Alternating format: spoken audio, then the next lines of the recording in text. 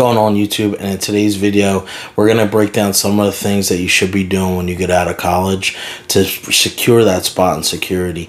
There's a lot of competition out there, so you're going to want to make sure that you're in the limelight, so to speak, and that you're doing all the things that you're supposed to ensure that these recruiters and some of these companies are really looking at you and not just putting your name in a pile mixed with everybody else. So let's get into it.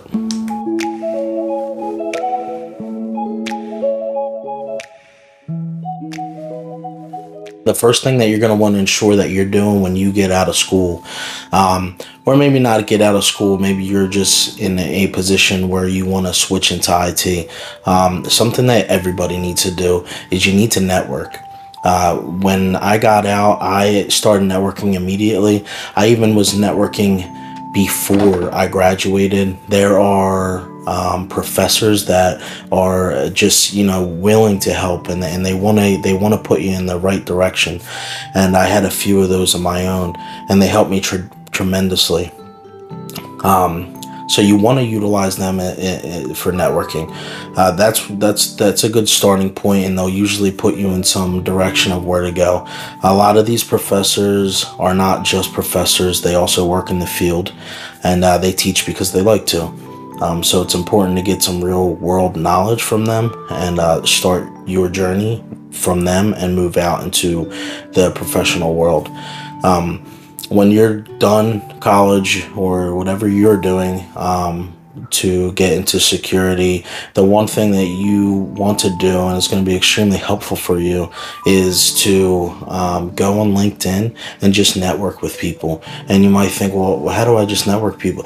Add people. LinkedIn is great with matching you with people of a similar interest, of a similar job title, or looking for the same job title.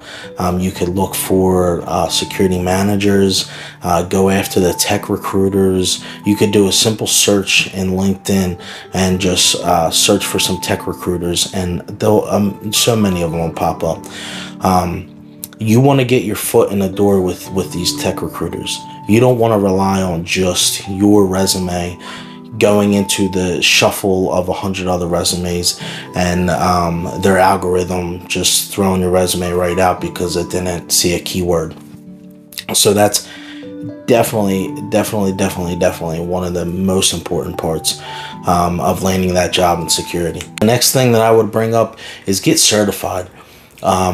These hiring managers and these recruiters, they're looking for the whole package. And unfortunately for a college student, experience is not something that an IT enthusiast really has much of. So you're going to have to kind of give extra in the other fields that they want. And you might say, hey, Tom, what other fields is it? Well, it's going to be education and certifications. So you are probably already, if you're watching this video, have already endeavored into the education and you're on your path, or already have achieved your bachelor's degree, which is necessary. I would say for 80% of the positions out there. Not that it's impossible, but it's 80% of the time you need it. And the other thing is your certifications. So you can't be lacking in experience and also certifications. You need to get yourself some real world certifications that are going to prove to the hiring managers and these tech recruiters that you not only have the book smarts in the field, but that you have real life application to what's currently going on right now. A lot of universities and degree programs, they're kind of lagging in the times, which is how it's always been and how it's always going to be. So you need to make sure that you're getting something that's industry approved. Do your research. I've done a video on the Security Plus already, and that's the first certification that I would recommend for you to get coming out of school. Now, here's I would say the most important next step in the list of things you should be doing to get yourself into a career in cybersecurity out of college.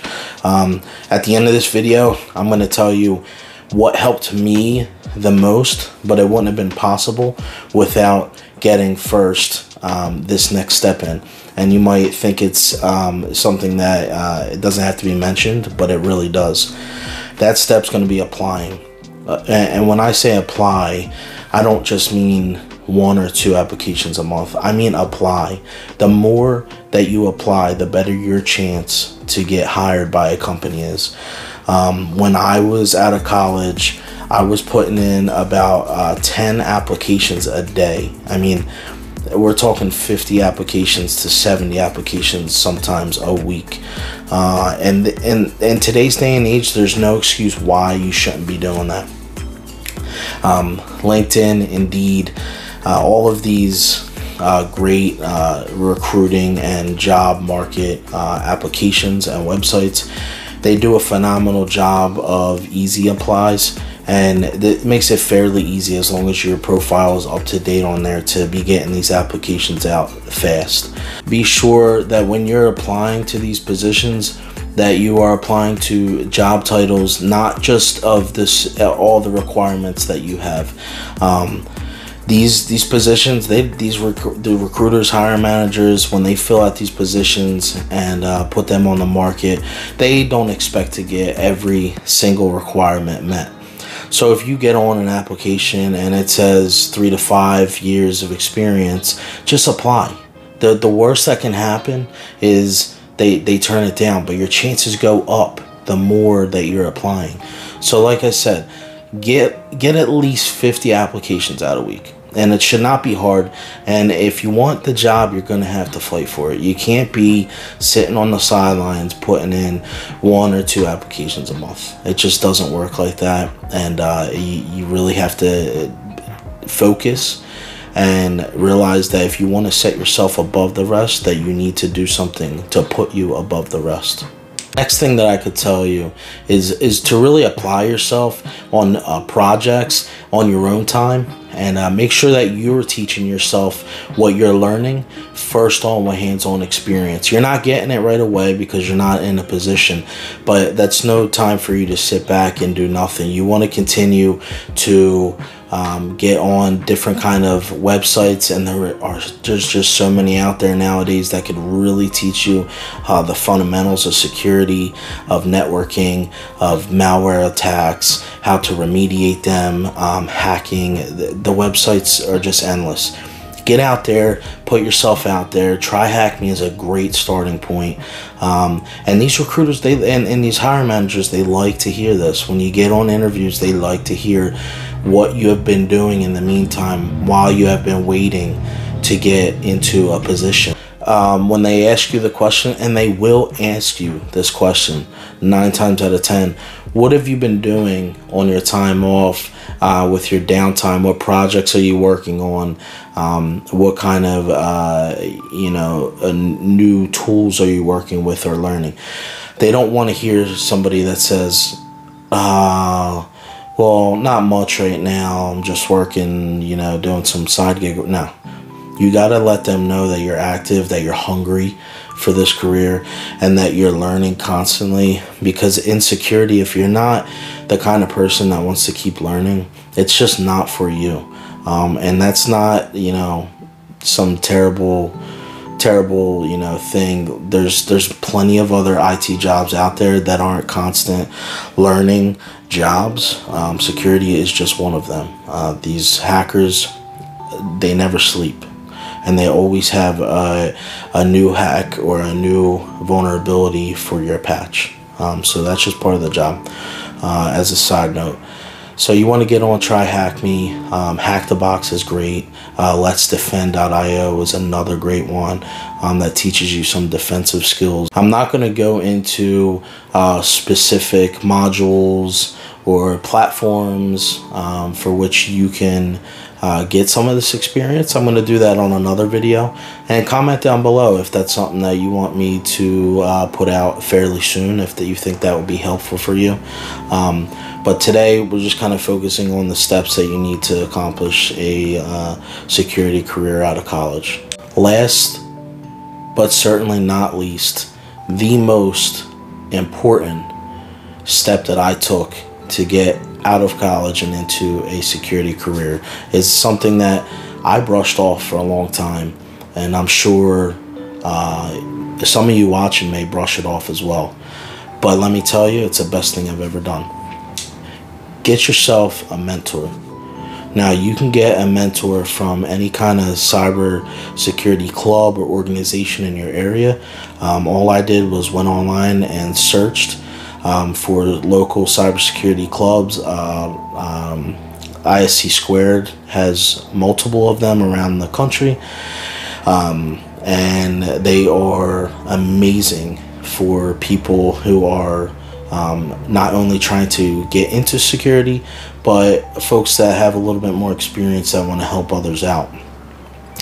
I went on and got in touch with the president of an organization. He got me some paperwork, and we really started to network, and he started introducing me to people that have been doing this for years, and as somebody out of college that just wants to learn and wants to really work their way into this career, that was like gold for me. There's all these people that have been doing this for years that are giving me real world knowledge, things that I'm going to be able to use for this new job that I'm working to walk into.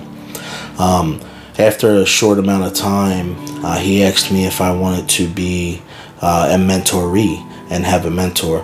I was a little skeptical at first, but I knew that if I didn't do the hard things, the things that made me uncomfortable, that I wasn't going to set myself apart, and I would just mix in with the rest of those who were applying, trying to get into security.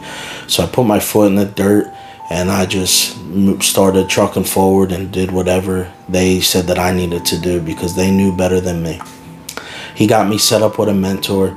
And man, just what a wonderful community and a wonderful mentor I had. A group of guys that and girls as well that just wanted to help me and get me established, and I was all ears, and I started doing mentor sessions, and I listened to everything he said. Anytime he said I needed to do something, I didn't question it. I just did it. The worst that can happen was I'm right back where I was anyway. The best that can happen is I land myself in a career, which is exactly what happened. So I can't stress it enough. Please, get yourself a mentor. Get yourself somebody that's really going to want to help you and teach you and guide you to show you what the professional world of cybersecurity has to offer, how to get in, and how to maneuver around the networking, and really start to boost yourself up as one of the people that they think are the best match for their company. Like I said, all of these steps are surrounded by getting yourself pulled apart and set up from the folks that are not doing the extra things that they should be doing. These hiring managers are going to see this, and you're going to get a position like this. As always, drop down in the comments any questions you have. This video was actually a product of a question I got previously on a video. I'm all ears. I always have my set of videos that I'm preparing to do, but I rather do work and videos that is pleasing to the people that I'm trying to help. I have my own thoughts of what could help others, but really, if it's coming from the horse's mouth, so to speak, that's what I want. So drop down in the comments. Let me know the things that really you're struggling with, and I'd be more than happy to help you, just as others have helped me to get me to where I am. It'd be no problem at all. So like I said, like, subscribe if you love the content. If you like the content, subscribe. And I'll see you in the next one.